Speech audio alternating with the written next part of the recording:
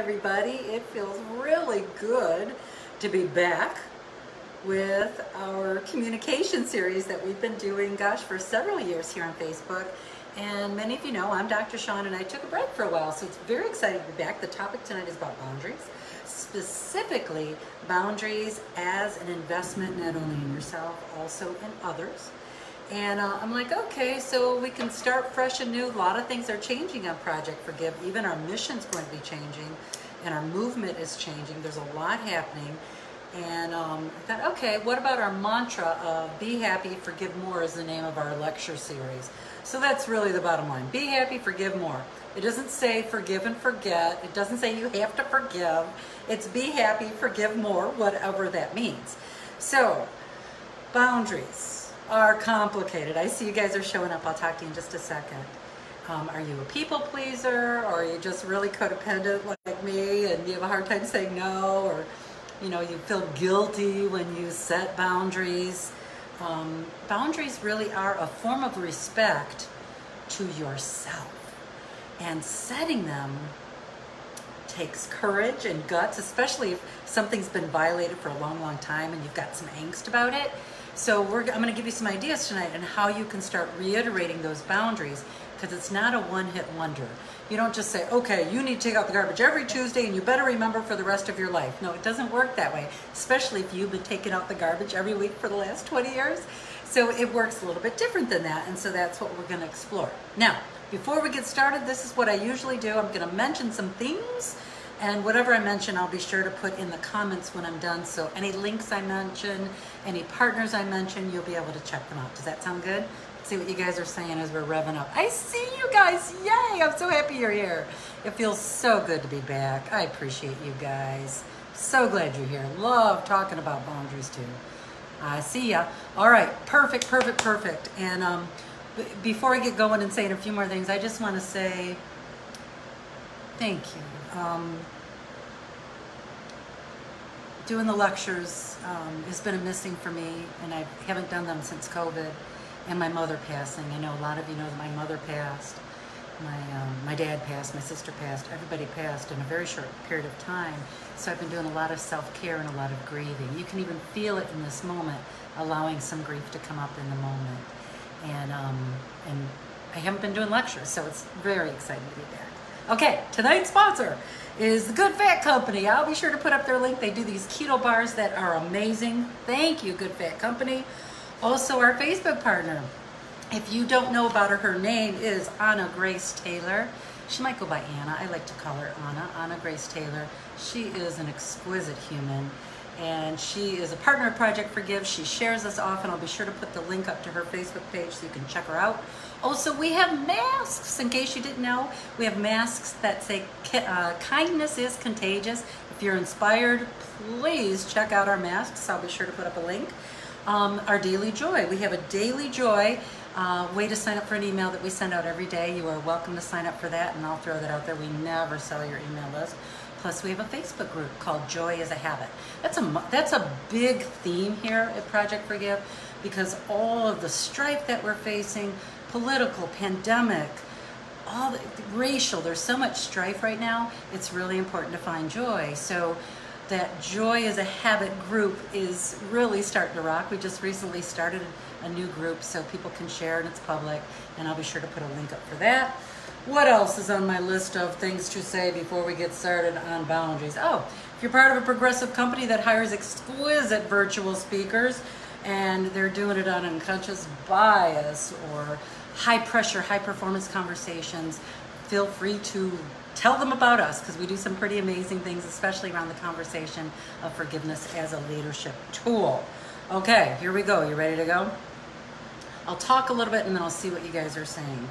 Boundaries are an investment, and you do have to expect an adjustment period when you start setting boundaries. I'm going to give you a couple of examples of ways of different things that I would consider boundaries, and then I'm going to also give you some things that I've been doing that have been working, some things that I've been doing that haven't been working, and how I'm mitigating that risk and how I'm navigating to be respected and retraining the people around me. Because the deal is, people have been acting a certain way around you for so long, and then all of a sudden you're decided you're going to be fierce in your boundaries, there's a retraining period involved there. And to expect everyone to listen to your boundaries and adhere to your boundaries right away without some training, it's not going to work. It's like setting yourself up for failure because it takes a reiteration of boundaries. I'm hoping that makes sense.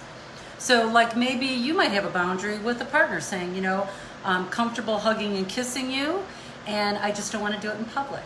I'm comfortable hugging and holding hands. I just don't want to do it in public.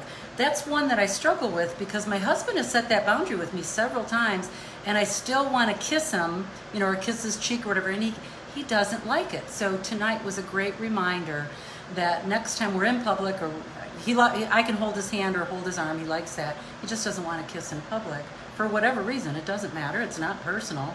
That's just his comfort level. And I will reiterate to him that I really heard that boundary because I have a hard time not kissing him. You got it? That's a big one. What about work boundaries?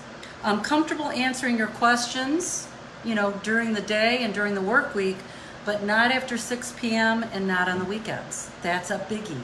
Not answering calls or emails or texts after 6 p.m. or on the weekends. And I just started working with an organization that I love, the National Arab Orchestra, and they text each other and email each other constantly all weekend, especially during COVID. And right away out of the gate, when I first started working with them, I said, you will get a response from me by Monday. If you email me over the weekend, you won't hear from me until Monday. And I'm no longer even getting any emails or any texting or anything on the weekend.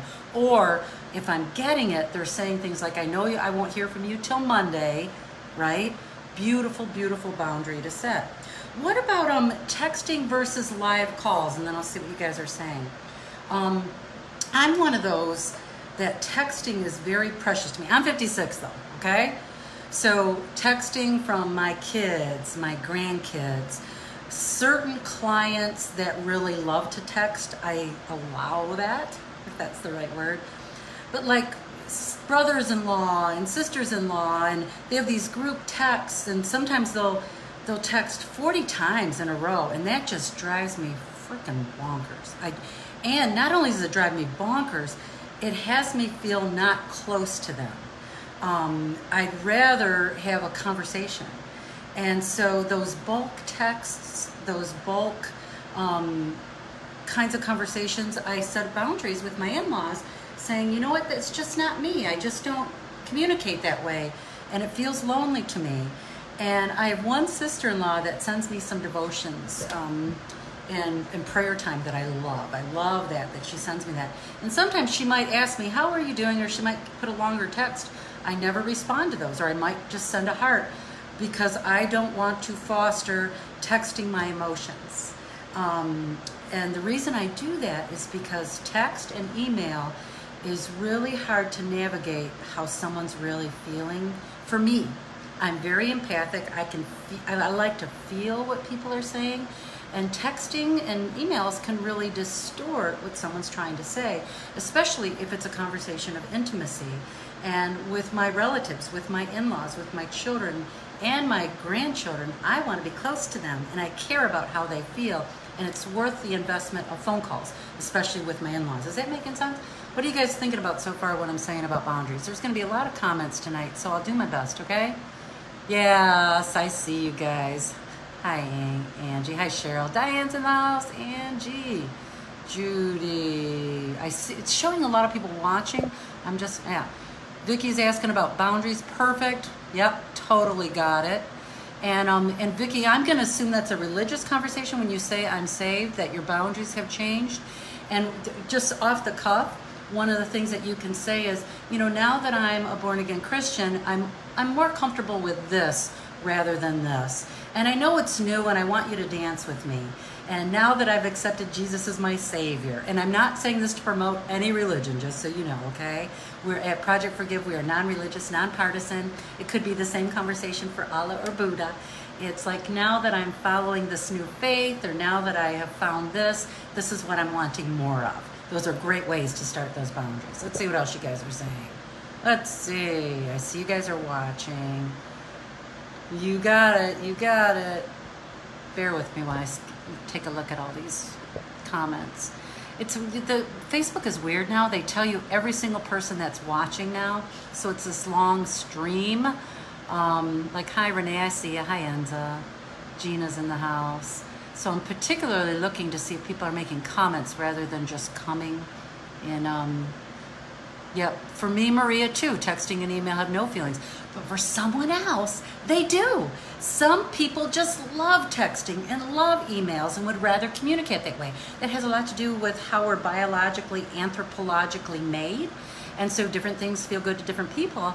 That's why boundaries are so subjective. They're different for everybody. Let's see if anybody's making some comments or has a question. Oh, Darlene, this is an easy one.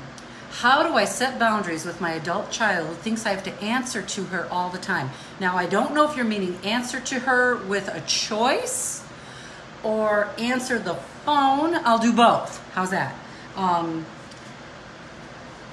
It could even be as simple as not answering the phone, or next time you talk to her, just so you know, if the phone rings and I can't grab it, please know I'll get to you when I can, because I can't always answer when you're calling. And then don't pick up the phone when you can't talk. That's one way. And then answer to her all the time, meaning like you chose to buy that vacuum cleaner or Kirby vacuum cleaner for $1,000. I'm making it up, okay? She says, I can't believe you did that. I've got some of that going on for me too.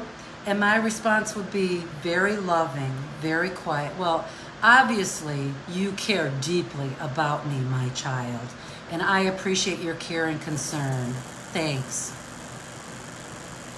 You don't need to defend. Oops, I got a little, there we go. You don't need to defend anything. You don't need to say, quit telling me. Because eventually, once you keep responding like that, oh, it's obvious you really care about me. Because the truth is, if your daughter is doing that or if your child is doing that, they do care about you. And that's usually the motivation for things like that. So try that, okay? And I'm just doing that off the cuff. I don't know the whole details. You got it? Let's see what else people are saying. Oh, you got it. I love it. Noreen, it's resonating with you about the texting. Hang in there. I'm just looking. Let's see what else you guys are saying. Hey, Michael.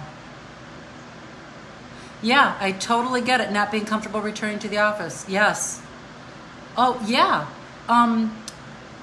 You know what, Michael? I would do it incrementally. This is for someone who the founder wants you to come back into the office, and Michael's not feeling comfortable to do that.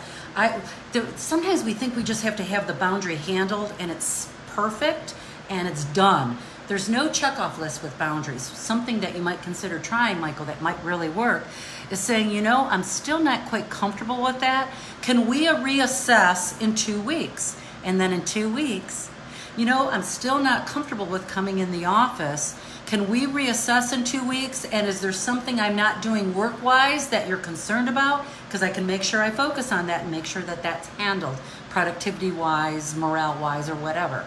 I would do the 2-week increments, or if you're comfortable, do 1 month increments. You know, a lot of people will ask me, well, can you come speak at our event next year? And I'm saying, well, I'd love to. If it's a virtual event, no, hands down, no questions asked, no problem. Physically, I don't know, because I'm not getting on airplanes right now. And if it's a virtual event, I'm a definite yes. If it's a physical event, it's a maybe. We'll see. Can we reassess in a month?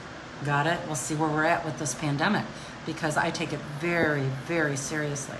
Okay, let's see what else you guys are saying. I'll come back to my examples here in just a second. You guys are saying some great things. You're welcome, darling. Let's see. Aw, I'm sorry about the grief, Judy. I so get it. Just looking to see what you're saying. I'm going to get caught up. Yeah, Noreen, you're spot on, and especially how quickly you respond to texts. One of the things that I do with my clients too is they say, well, we got to grab you, I'll text you. I'm like, no, my fastest response is on email, and you're more apt to have to wait a day or two if you text me. And so I have very few people text me besides so my phone is like my joy place, because most of the texts I get on my phone are fun, exciting, pictures from my kids or little funny videos, and so my whole phone is my happy place for the texting. Make sense? That's one of the reasons why I have the boundary too. Let's see what else. Oh yeah, love this boundary, Ruth. Ruth, this is exquisite. Ruth is my surrogate mama. Ruth says, don't take any calls from anyone you do not know. I don't either. If I'm iffy, I'll let it go through. Sometimes I'll even throw it. You can do a search on a phone number on the internet. I don't know if you knew that, to see what else is being said about this phone number. And then once I discover that it's a spam, which it usually is, I block the call. I block it. Let's see. Let's see what else. Catching up, pushing people up. Okay, good. Going back to content. All right.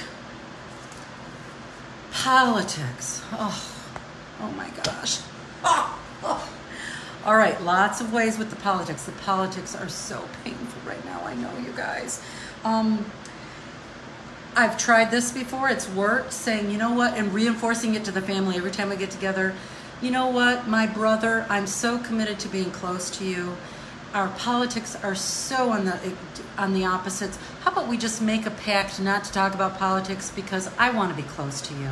When we talk about politics, we get divided. I'd rather be close to you. So how about we take on not talking about politics?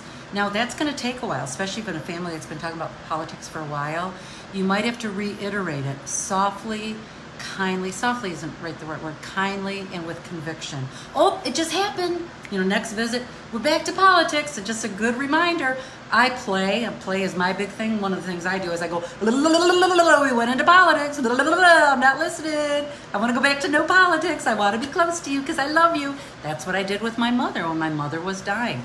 Her and I, opposite spectrums of the politics. And she always wanted to talk about politics. And I would do that with her, and I'd say, I love you, Mom. I want to be close to you. We're going to agree to never agree on this. And that's just what's so. So let's talk about stuff that we are aligned with, things that we agree on, things that feel good to talk about that will bring us closer as mother-daughter. Make sense? And two, if people have a hard time hearing that, another option would be put it on you. I love ownership and responsibility, because it doesn't mean that I truly am responsible for the world. It just allows me to be a leader and say the things in self-expression that feel good. Like, I'll say things like, you know, for my own sanity, I need to stop talking about this. At least do it for me, for my sanity. I can't talk about this right now. Or going into a house and all the news is on, I limit how much news I watch because it's too painful. It's too much. I can only take it in increments and just a little bit at a time, once a day, if that. I don't want it wrecking my day, right? Here's another good one. I was at my mother recently passed in January, and I inherited her home. And my daughter moved from Wisconsin and moved into the house. That was a journey of figuring out if that's gonna feel good. And it does, okay? So she's now in my mom's house. And it's moving me through stuff.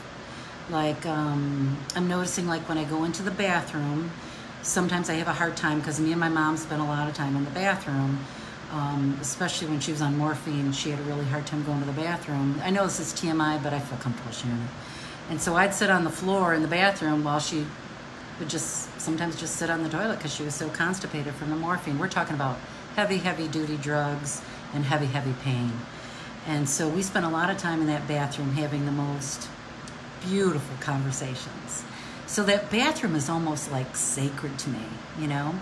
So when I go over there now, and I was just there on Sunday, right? What day is today? Yeah, yesterday. Sometimes I can stay just maybe for an hour, hour and a half, and then I gotta go. And I'll actually like say to my husband, I've hit the wall, I gotta go. And he was really upset with me yesterday. And we leave, and I said, I think I need to remind you why I needed to go. He says, yeah, because sometimes you're just so abrupt and you just have to leave.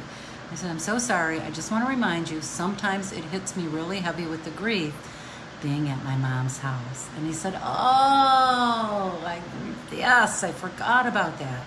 So one of the things I'm going to start doing more of to reiterate boundaries and the importance of them, because we're training people, remember, we're training people. Next time we go over there together, before we get there, I'm going to say to my husband, honey, I just want to remind you, I'm only going to stay for so long. I don't know what's going to happen emotionally. I'm going to go with the flow and see what feels good.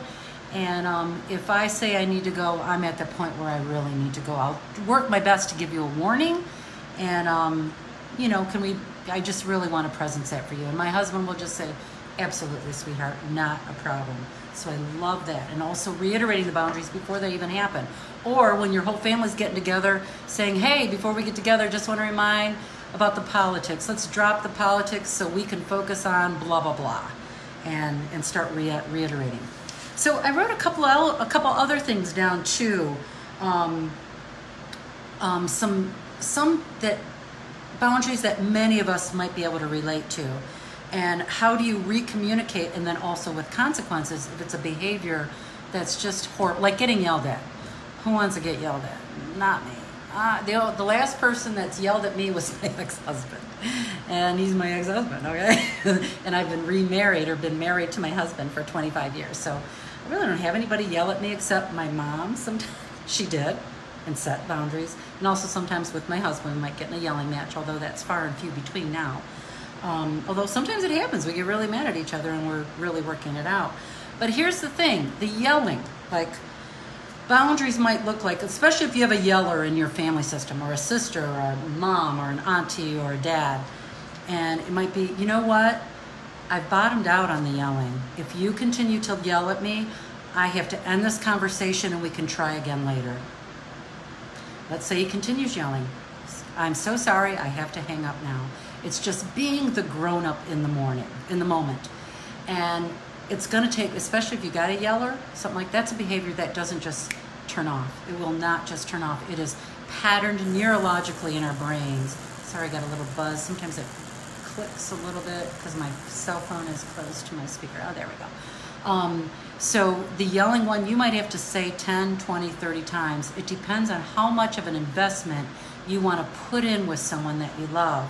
Because some people are not worth the investment. Some people you love are worth the investment. They're worth the investment.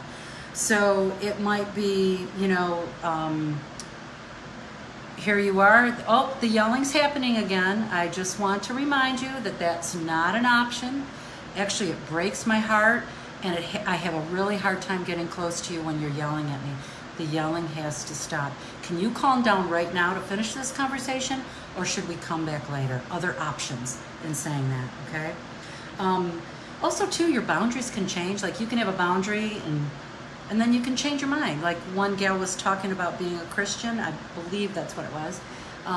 You know, you have a new religious freedom that you're doing, and you want people to hear new boundaries, and that's perfectly great, too. Especially too, when someone does something right, you want to compliment them. Like, one of my big things that I've been creating boundaries around is my countertop in my kitchen, like my island. For 25 years, that island has had crap on it, and it's one of those that I just look at it and I see red because I'm so mad. I want that off. Well, I've been practicing what I preach. My counter is clean most of the time. One time a couple times I might have to reiterate now. Like, for the last 4 months, that counter has been really clean. And so I've been making a conscious, pointed effort to say, oh, honey, I'm just loving this counter cleaned off. It feels so good.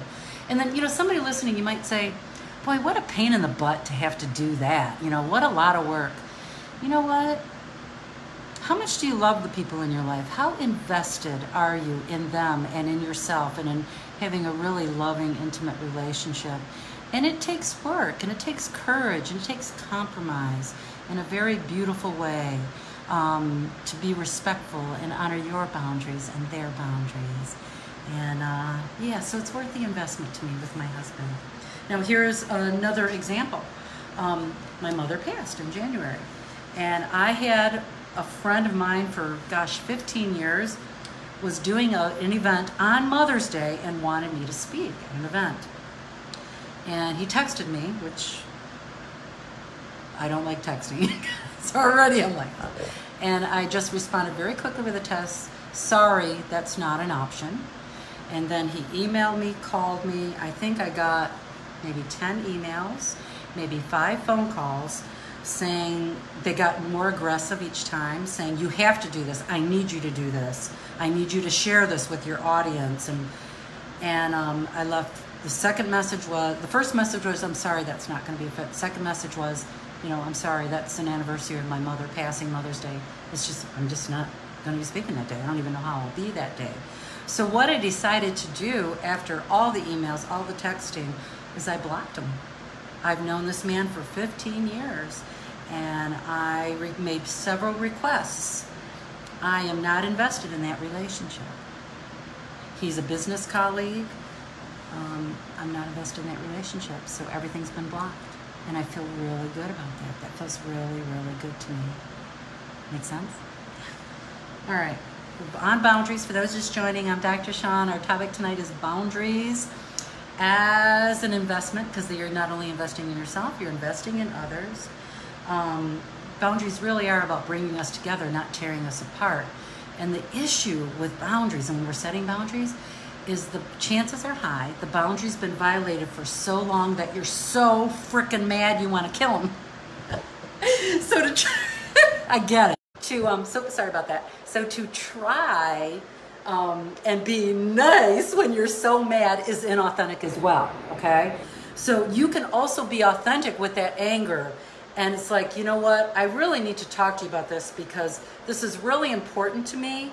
And you haven't been able to hear it. I must be communicating it in a way that you can't hear it. But the truth is, I do not want to kiss in public. I love you. I'll kiss you in private. But kissing in public doesn't feel good to me. And I feel very exposed. I've told you this many, many times. I get angry every single time. And I'm certainly not committed to being angry at you, the love of my life, in this conversation.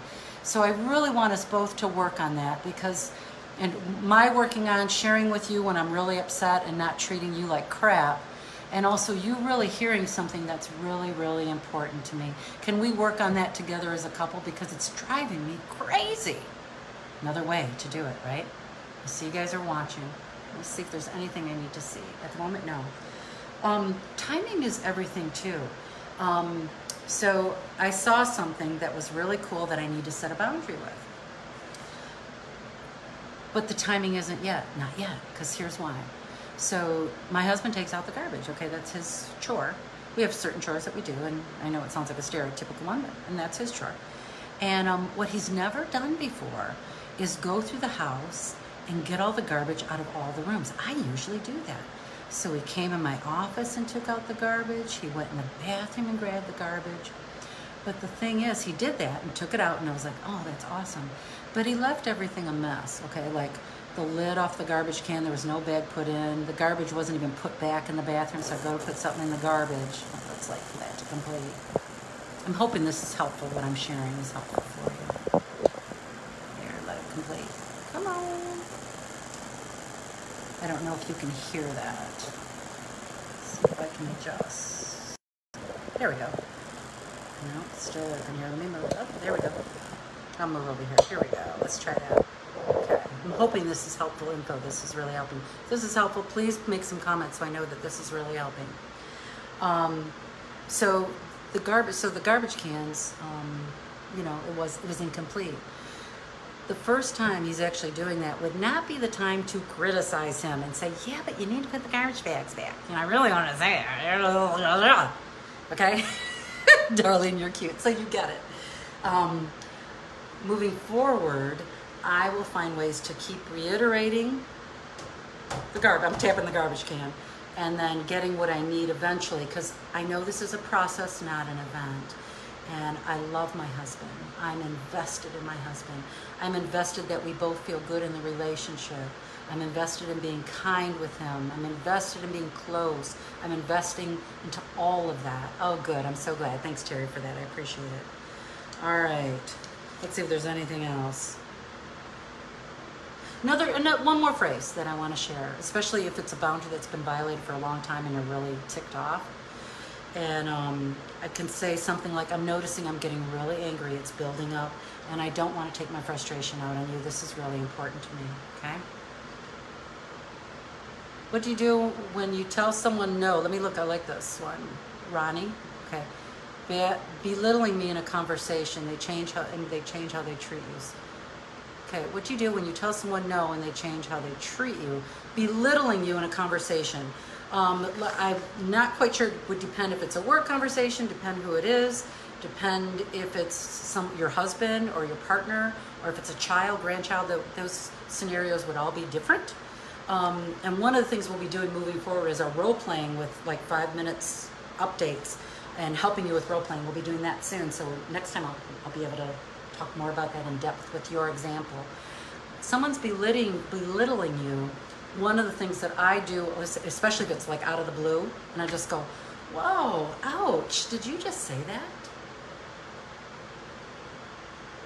And then I'm quiet. Authentically in the moment, without shaming them, without treating them like they're the bad person. It's more about, this is what's going on for me. Ouch, wow, did you really just say that? Maybe I misunderstood. I mean, really. Okay, is that helpful? Let's see, anything else? So we're closing down. Let's see, I see you guys are watching. Perfect. It says here they can bring people on camera. Maybe I'll start doing that as we start doing some of these role plays. All right, that's it for tonight. Couple of things. Well, as a reminder, I really want to shout out Good Fat Company for being our sponsor. I'll put them up there. They got these amazing keto bars. Also, Anna Grace Taylor, be sure to visit her Facebook page. Don't forget our masks. Sign up for Joy is a Habit. Sign up for emails if you want to be inspired every day. And also, too, if you're inspired, please share us. When you share us, you make such a difference for us. And that promotes our partners to get more involved because of our reach. So you're welcome. You're welcome, Ruth. I will see you guys next time. Also, 2 more things. I'm coming back next week. I think it's going to be Sunday nights. We're just like, I'm getting in a swing of, in a flow of how I want to do the Be Happy, Forgive More lectures. I'm thinking Sunday nights at 7 p.m. might be the route to take. I will discover that. I'll put that up here soon. Also, I'll still be doing the Daily Joys, probably more random. Although I'll stay with the noontime right now because I come on at noon just for a second, just to remind you to find some joy, because joy is not going to happen to you unless you choose it and find it. You're welcome, guys. Big love. All right, I'll see you soon. See you tomorrow. Bye.